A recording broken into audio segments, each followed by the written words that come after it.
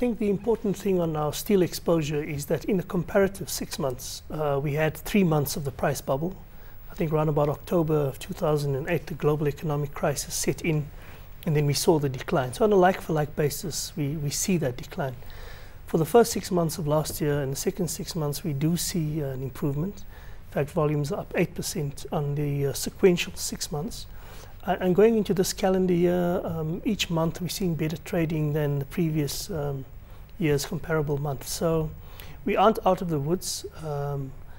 The turnaround in steel demand hasn't been at levels we would have liked to see, but they are encouraging signs. So for the full year, what do you think the figures from your manufacturing and processing division are going to look like? Do you think we'll be able to match last year? Well, look, if you take that 6 months performance into account, where we've captured the steel bubble in the comparative year, it's most unlikely. I think the real issue is going forward, how will steel prices recover? Of course, construction and manufacturing makes up the bulk of your revenue, about 70%, and that looks pretty solid. And just given the uncertainty that we are seeing at the moment in the South African economy. Yeah, look, I think just picking up on the South African economy, the big issue here is the 846 billion rand infrastructure spend that the Minister of Finance and President Zuma spoke about.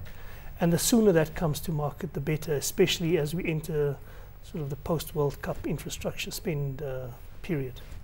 Of course, we do know that many companies are still waiting for the taps to be turned on from that 846 billion rand. Of course, if you look at your order book, looking pretty good. It was up 8%, 32.7 billion rand. Does that include any of those infrastructure projects yet? Well, look, the order book, our order book is a 2-year order book. A lot of our peers would just give you an order book with visibility well beyond 2 years. So we tend to look at 2 years. The infrastructure rollout that's announced, the 846, that's yet to come.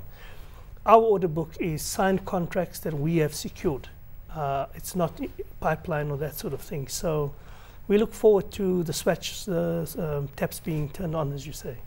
What's included in that order book? I see about half of it is from McConnell Dowell, yes. the rest from the rest of your business. What kind of projects do you have in that order book? We have, it really mirrors the range of infrastructure services that we provide across the globe.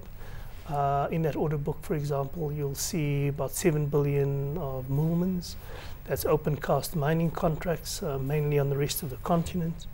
So typically you would see the new copper mining contract that we just signed in Zambia, for example.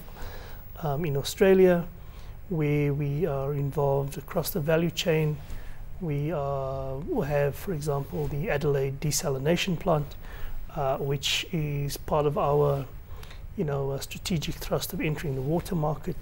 That would be in there. In South Africa, some of the projects that we are working on currently, like our roads and that sort of thing. So it reflects, the colour of the Aveng group, if you will. Just looking at Australia, perhaps, and you did talk about the strong rand in there, slowdown in domestic infrastructure spend, tighter margins in Australia. In fact, their margin's down to 4.1%, but your operating margin in South Africa has improved quite nicely from 2.9 to 4.6%. Yes. Perhaps starting with Australia, obviously the strong rand, we don't know what's going to happen to that going forward. How else can you lift the operating margins in that business? Look, in Australia, we've said to the market for a long time now that the high operating margin of McConnell Dowell is unsustainable. At the point where we were sitting at 6% and above, the big players, our key competitors in Australia, were sitting at 4% and slightly above that level. So we have indicated that will come back. You see it coming back now into more realistic levels. There were some factors at play there. One project in particular in pipelines was quite problematic. And then we invested a good amount in tender costs for a large infrastructure project, and that came through affecting the operating margin there. But Australia, the Australian government has published Australia Infrastructure, which is a rollout plan.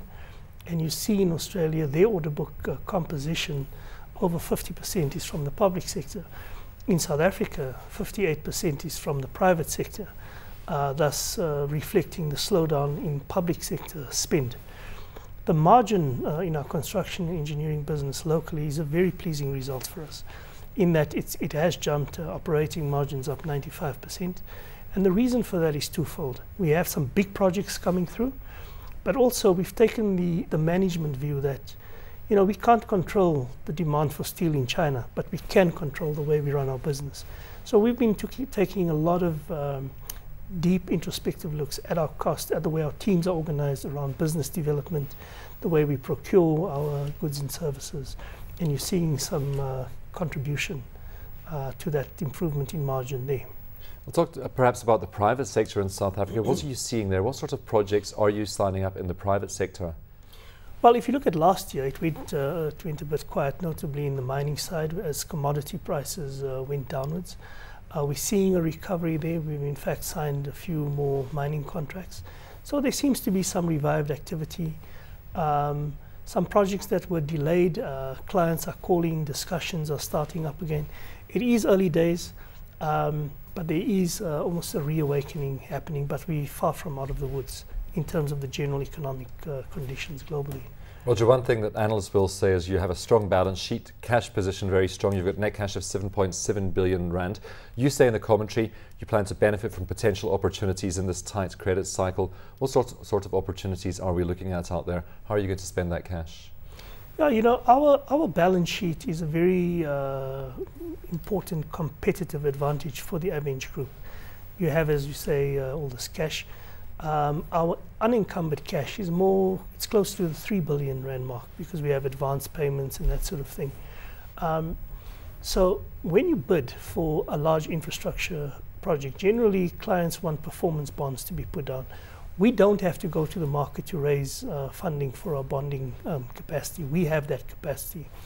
So we can go to a client and say, yes, we can, So that's a good competitive advantage for us.